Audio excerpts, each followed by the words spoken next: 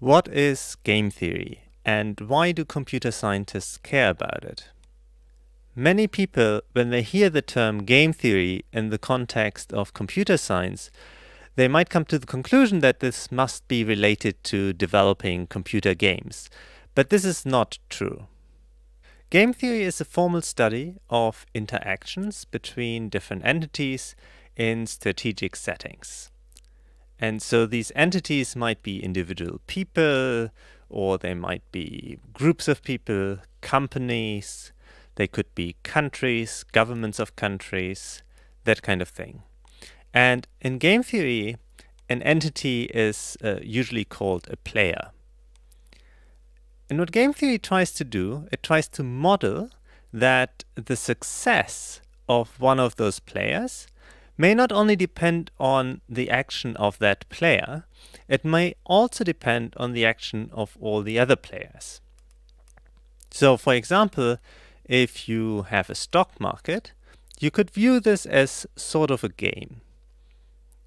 If I want to buy some stock at a certain time for a certain price, I can make that decision, but somebody else also has to be willing to sell me that stock for that price at that time. If I can't find anybody who's willing to sell the stock to me for that price, then I cannot buy it. So whether I'm successful or not depends not just on what I want to do, but also what the other players want to do. Even more so than the stock market, we can view actually the entire economy as sort of a game. In game theory, we always use this word game.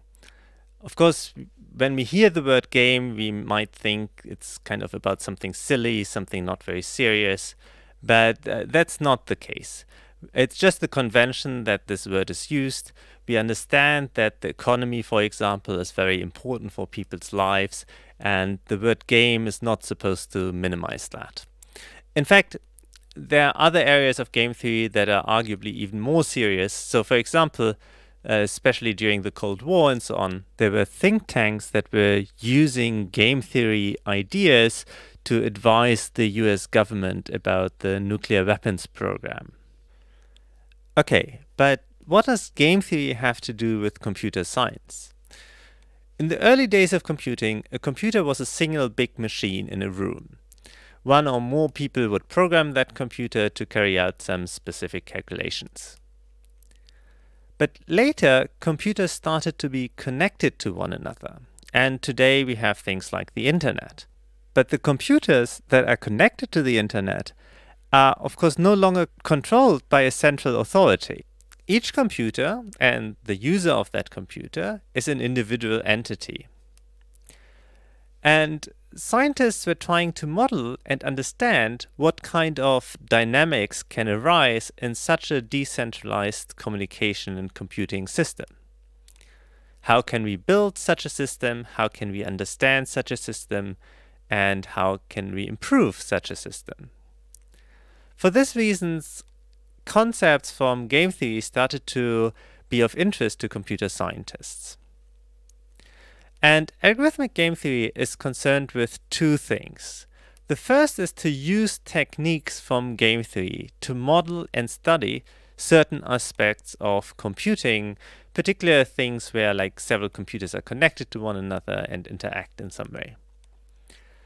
And the second is to contribute back to game theory itself by offering an algorithmic perspective to game theoretic questions. Throughout these videos, we will see examples of both of those things. So, contributions of game theory to computer science, using game theory to study computing systems on one hand, but also using insights from computer science and apply them to game theory to learn more about game theory itself.